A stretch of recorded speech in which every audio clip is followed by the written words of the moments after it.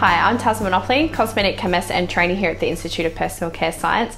And today I'm going to show you how to make a natural oil to foam shampoo using the Micromulse foam by Alchemy Ingredients. Now this oil to foam shampoo is better suited to your African, Caribbean hair or your dry hair types. It wouldn't be suited to normal hair as it may make it too oily. Now let me show you how easy it is to put together. Now firstly here in my phase A I have my Micromulse foam by Alchemy Ingredients.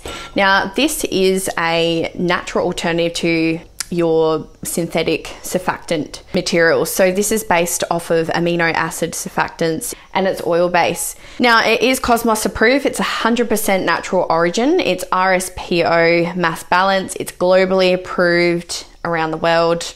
It's really easy to use, it's cold processable, gluten and vegan free, and it's perfect for sensitive skin type. So this one is ticking all of the boxes just like Alchemy Ingredients do with most of their materials. Now it's very easy to formulate with.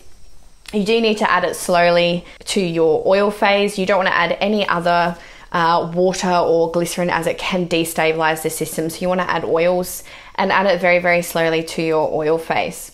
So my lipids here, I've gone for more of the light to medium feel lipids. So I have here some Dermafil Sensol. So this is quite a light, dry feeling one. I've also got some Lexafil Natural here. This is also another nice light feeling ester. It's naturally derived. And then I've also got here some caprylic capric triglycerides. This is a medium feel. So it's just going to give it a nice balance. You don't want it to feel too oily on the hair, especially after wash off, otherwise it's just going to weigh your hair down and you would just have a big greasy mess on your head. Now this is probably better suited to more of the dry hair types or African Caribbean type hair. I'm also going to add an essential oil to give it a nice scent, and of course I've just got a bit of tocopherol here as well.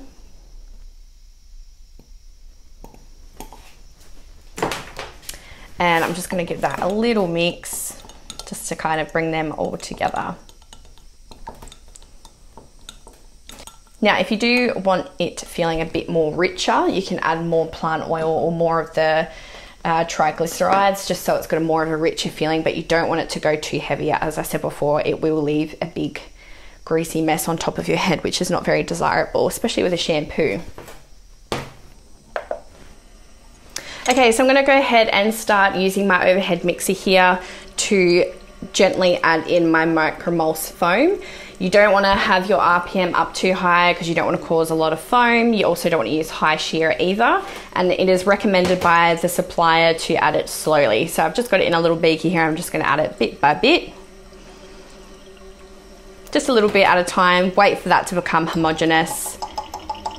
And then I'm going to add my next bit.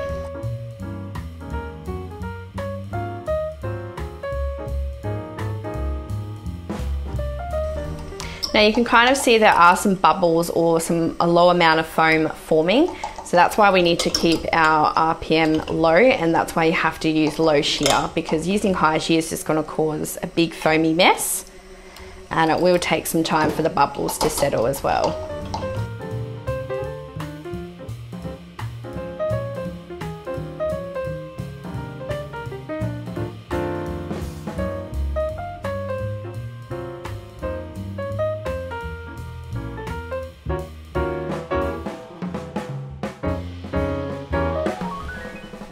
And you can see that's all homogeneous. It's created a pretty clear shampoo here.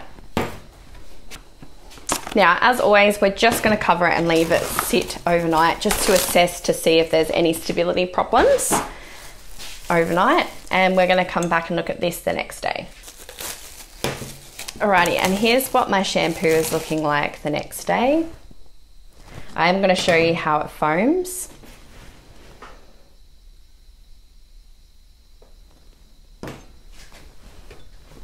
So I've just got a bit of water here. I've added a little bit of the shampoo to my hands. Now this does get a bit messy here. So you can see it's producing some nice creamy foam here. It actually feels really nice on the skin. Like I said, it's got a light to medium feel here. don't have it too heavy, otherwise it's just gonna leave a big greasy ball on top of your head. But it's got nice slip too, so it's gonna help spread through the hair really well as well. Well, there you go. That's how super easy it is to put together a natural oil to foam shampoo. If you enjoyed today's video, please give it a thumbs up, leave any questions in the comments below, and please make sure you subscribe to receive notification on the rest of our videos. Happy formulating.